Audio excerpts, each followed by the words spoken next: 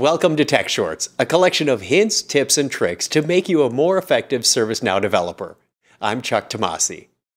In this video, I'm going to show you how the safety application can benefit from incoming sensor information from around the organization.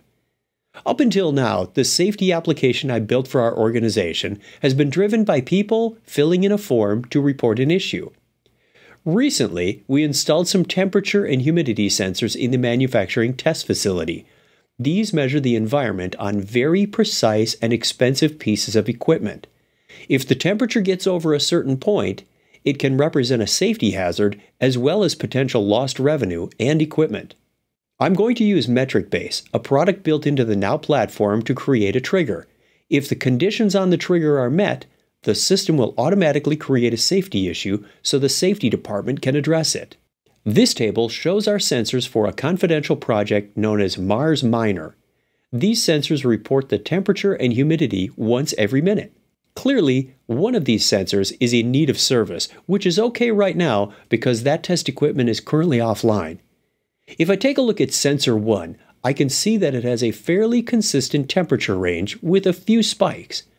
These spikes are concerning, especially when I zoom in closer on the timeline. The Mars Minor team tells me that there is a risk of danger if the temperature exceeds 25.0 C. I'm going to go to MetricBase, Trigger Definitions, and tell ServiceNow to alert me if the condition is met. I'll create a new trigger and call it Mars Minor over Temp. The table is the Mars Minor sensor information where the sensors have been logging their information for quite some time. And of the two metrics being logged, I'll watch out for the temperature. Of course, a description to help me remember why I created this when I look at it in the future. In the script field is the action I want to take when the threshold is hit. This is where I create the safety issue. This should look pretty familiar if you've already watched the Tech Shorts episodes on manual triggers, script debugger, and advanced business rules. This line is where I get the sensor name and save it in a variable for later. These two lines calculate the due date 5 minutes from the time the trigger was hit. And here's where I use glide record on the safety issue table to create a record.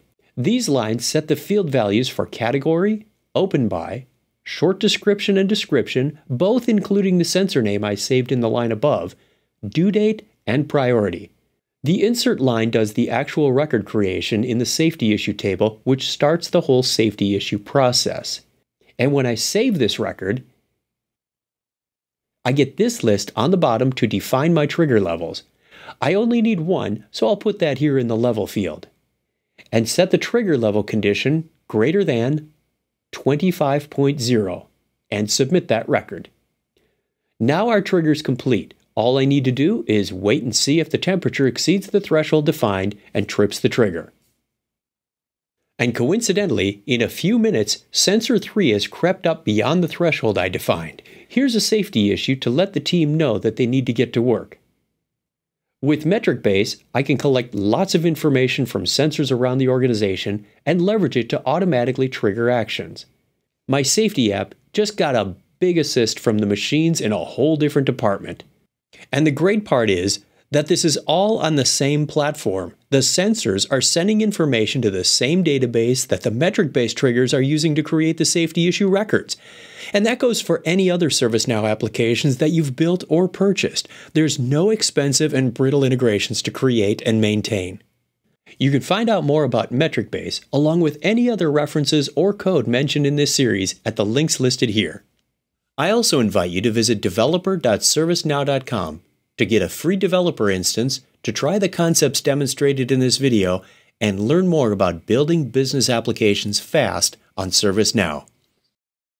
Be sure to watch the other videos in this series to be a more effective ServiceNow developer. Thanks for watching.